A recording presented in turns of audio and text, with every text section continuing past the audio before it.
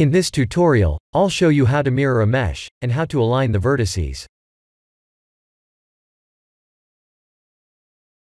Click and drag the middle mouse button to orbit the view.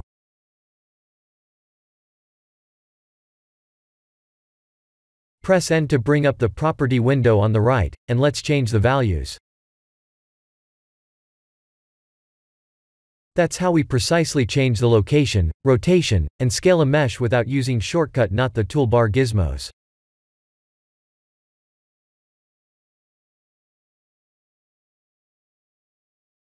Tab to go to edit mode, and Ctrl+R to place a loop cut in the middle.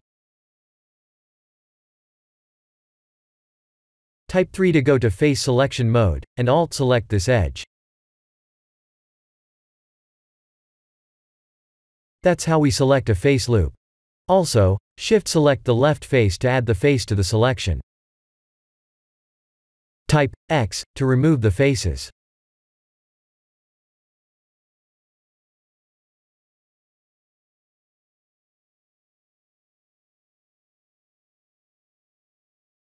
Let's mirror the mesh.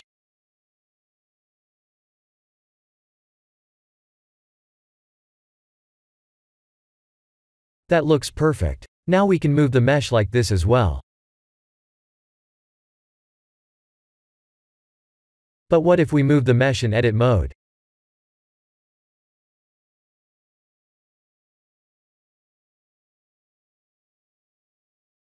The mesh will move away from the origin, and this issue would occur.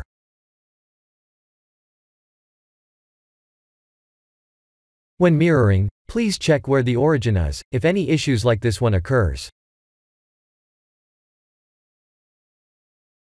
We could manually adjust the vertices to be on the X0 position, or we could use the clipping option like this.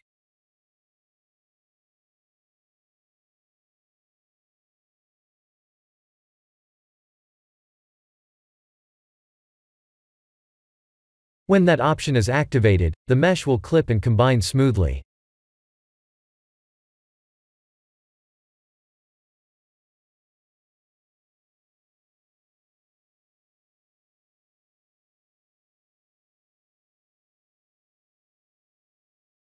Let's learn how to align the vertices.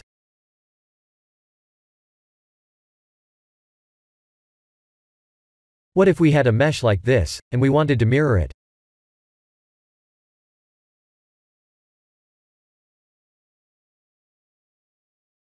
Can we mirror this mesh like the previous one by using the same clipping option?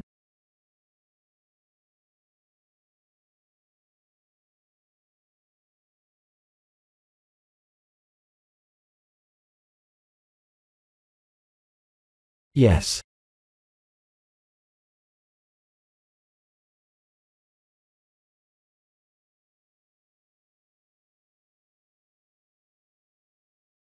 Then what if we were to align the vertices without having to mirror anything?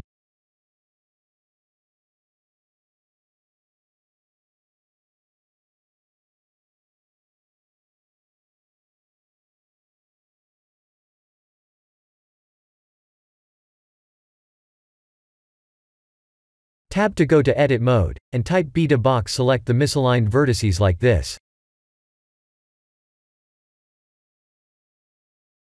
Type S, Z, and 0 to align them on the Z-axis.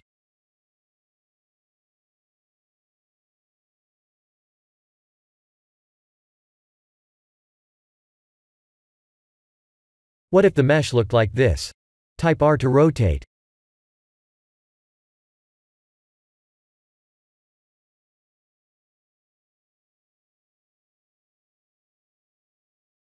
Type S, X, and 0 to align the vertices.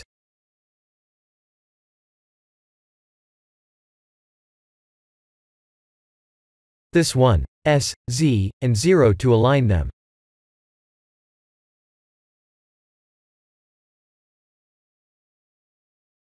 I'll show you something you won't learn from other tutorials. Let's create a UV sphere, slice it in half, and mirror it. Press Ctrl 3 to apply a subsurf modifier. After that, let's apply the mirror modifier. Do you see that visible line in the middle?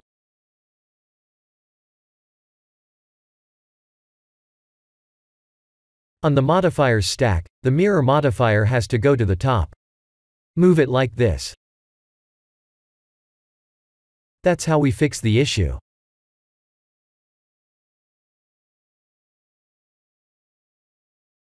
There's one more line issue worth mentioning.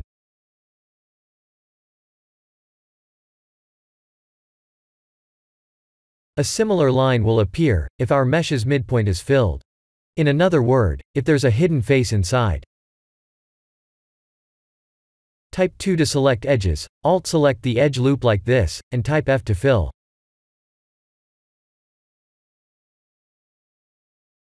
Ctrl 3 to subdivide. Notice the mirror modifier is at the top of the list, but we're still having the same line issue.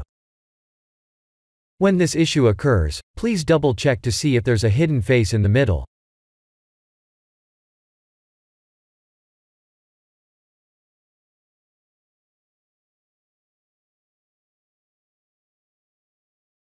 The line is gone, and we're all good.